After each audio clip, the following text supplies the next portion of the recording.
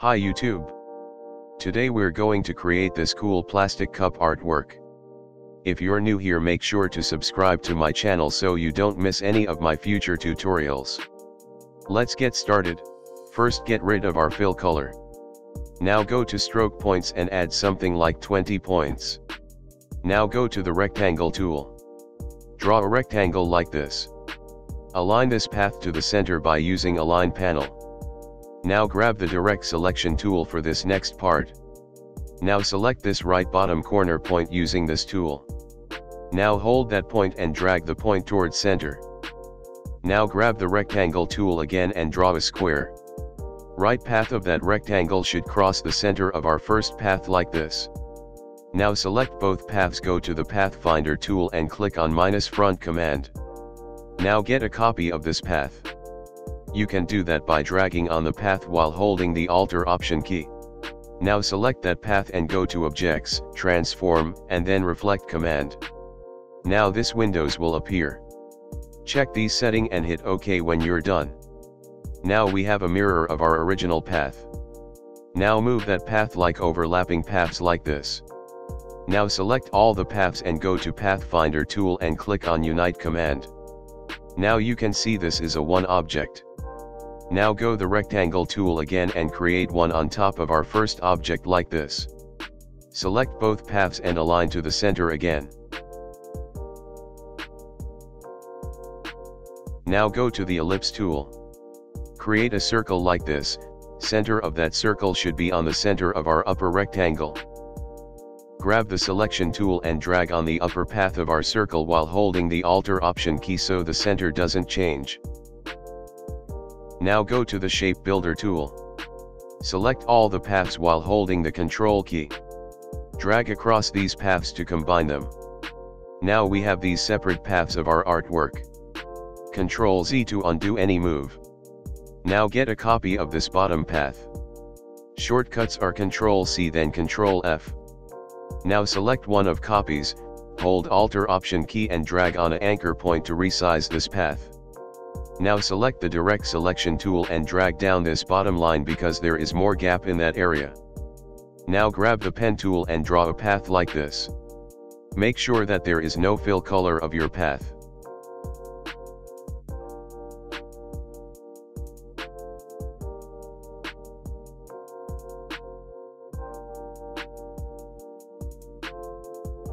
Now select this middle path and this new path.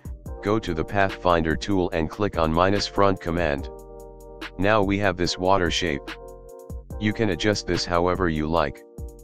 Now select this upper rectangle, and go to the direct selection tool.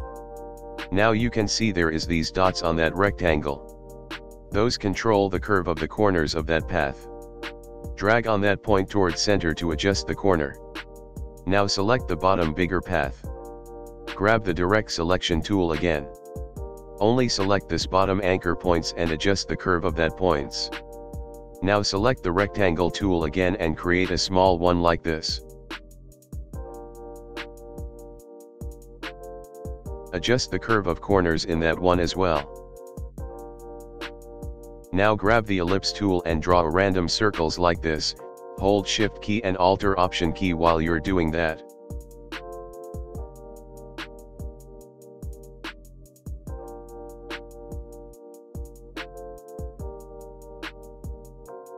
Now change the stroke points as 10 points. Grab the ellipse tool again and create some different size circles on this path as well.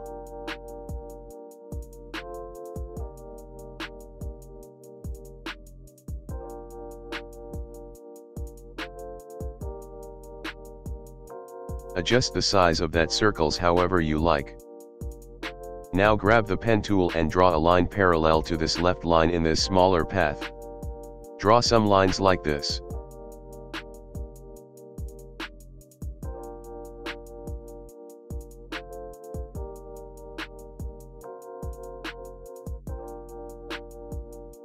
Select these three lines and change the stroke points as 20 points.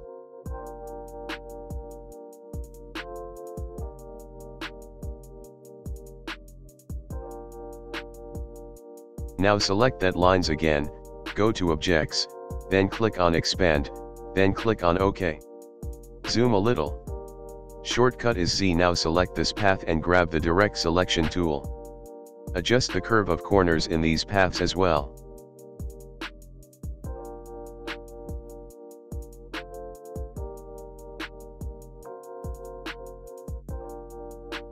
Now select the rectangle tool, draw a rectangle like this.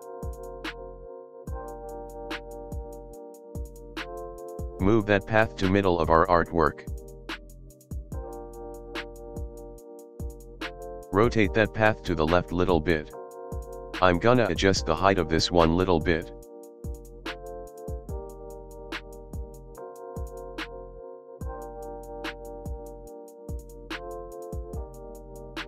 Now select this middle rectangle and expand it.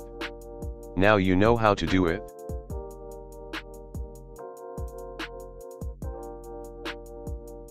Grab the rectangle tool and draw a bigger one and a smaller one like this.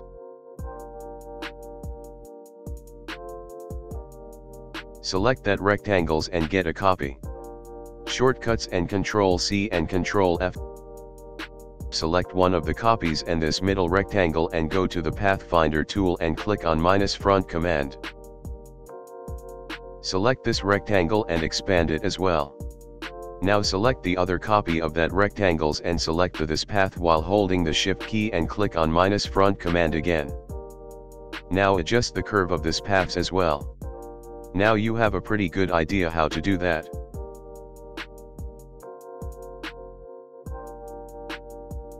There is 2 paths in that area.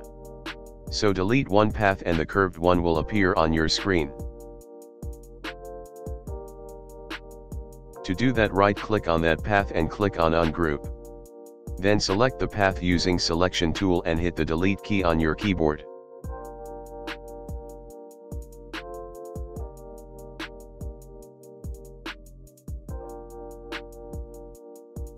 Now let's add some colors to our artwork.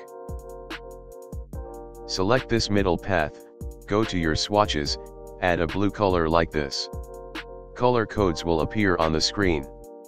Add the same color to this path as well. You can add colors one by one or you can select all the paths you want then add the color.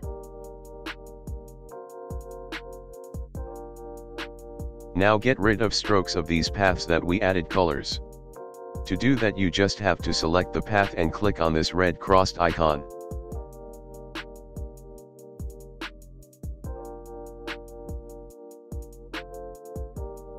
Now add a lighter blue color to this path so it looks like in the water.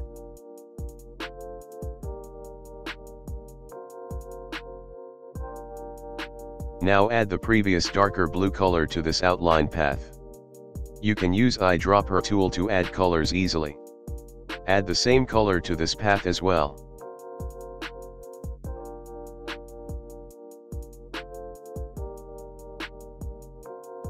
We forgot to expand this path. That's why the color in the fill of this path. But no problem. To fix that, select the path and click on this 2 arrow key, then make the stroke points as 20 points. Now it fixed. For these lines add white color.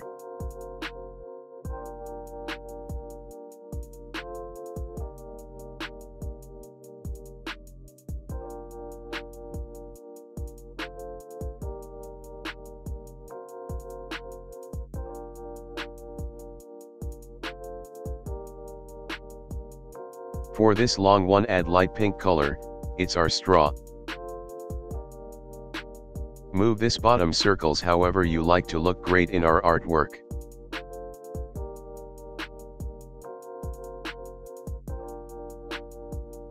Make this as a curved corner path as well.